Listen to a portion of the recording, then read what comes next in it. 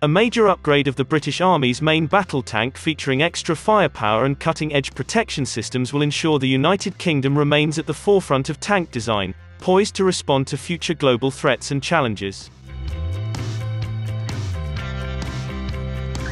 An £800 million contract will see the British Army equipped with 148 of the most lethal main battle tanks in Europe, the Defence Secretary has announced. The new vehicle, described by the Ministry of Defence as the most lethal main battle tanks in Europe, will be able to travel up to 60 miles per hour and features an upgraded suspension to improve accuracy when firing on the move. The Challenger 3 will be equipped with an automatic target detection and tracking system to identify enemies, along with new long-range thermal cameras.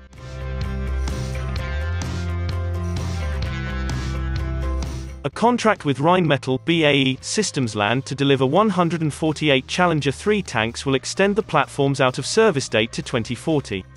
It will provide 200 skilled jobs at RBSL, including 130 engineers and 70 technicians. A further 450 jobs will be established throughout the wider supply chain across the West Midlands, Glasgow, Newcastle upon Tyne and the Isle of Wight.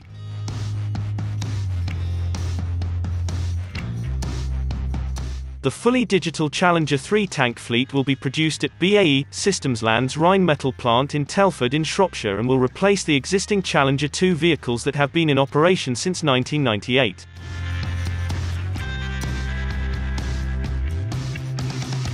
It will offer export opportunities and will support the case for the United Kingdom participation in any future international tank programs.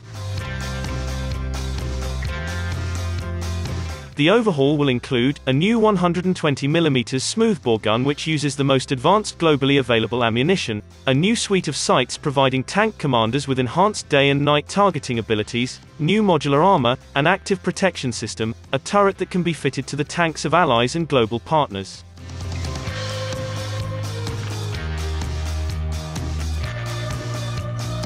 Deputy Chief of the General Staff, Lieutenant General Chris Tickle, CBE, said, "The integrated review described a transformed army that will be more lethal, better protected and better connected than any of its comparators. Challenger 3 is a manifestation of exactly that change and will sit at the heart of our warfighting capability.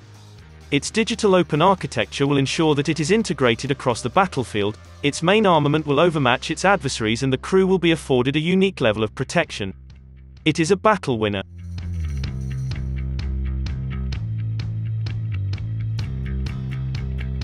The United Kingdom Defence Science and Technology Laboratory James McGeary said, "Key design changes on the Challenger 3 provide a growth path to further increase the already enhanced lethality offered. These growth options will ensure that the United Kingdom remains at the forefront of main battle tank design and can adapt and respond to future threats and challenges."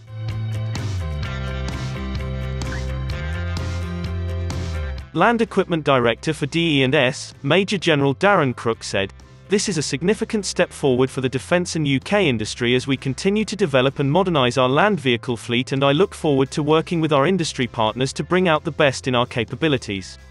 Can for the British Army.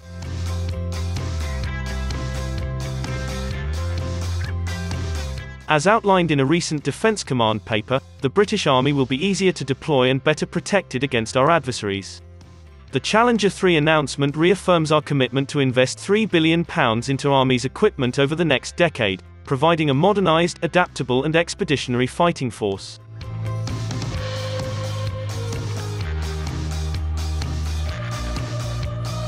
Today's main battle tank is threatened by more systems than ever before, and this has led the United Kingdom to develop a new, modular armour that will defeat even the most demanding of threats.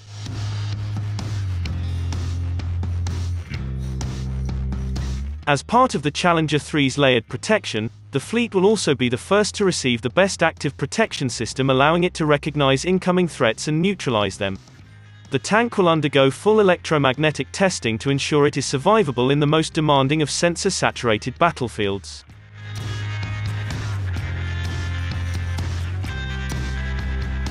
The world-leading new modular armor has been developed through advances in armor technology provided by the in-house Chief Scientific Advisor-funded armor expertise held within the United Kingdom Defence Science and Technology Laboratory.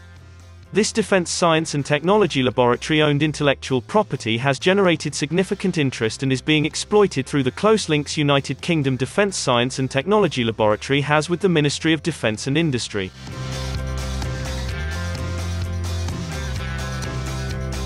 Challenger 3 will lead NATO armored forces with the highest levels of lethality and survivability on the battlefields of today and out to 2040. It achieves this not only by using the new gun, but also by making use of the most advanced ammunition available globally from our allies. The new suite of sights gives the tank commander an independent day, night and all-weather hunter-killer capability, which allows them to acquire and engage targets quicker than potential adversaries. The tank has also been designed to play its part in multi-domain warfare whilst retaining the ability to operate in the literal environment, between the land and sea, in support of the future commando force. Challenger 3 will be fitted with a digitized backbone connecting it to the other combat vehicles that make up the fighting brigade, enabling data sharing across domains to deliver information advantage and enable multi-domain integration and an edge over adversaries. With its modular design, it offers operational commanders an enhanced survivability suite capable of taking on any battlefield threats that it is likely to encounter across the world.